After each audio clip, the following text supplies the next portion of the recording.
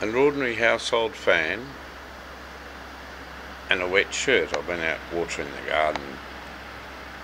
I don't think I spilt beer on me. Brought it in and I was thinking where to hang it. And I thought, I'll stick it over there. It can blow dry. And you look, that's the bit that's not in front of the fan. And that's the bit that's in front of the fan. Right? And it's not just somewhere to hang a shirt and dry it a bit, but it's a principle of passive cooling, the old Coolgardie safe idea. If you're creating a breeze, or if you have a breeze that's going through something damp, it's cooling. So it's a multifunctional device we got there, right?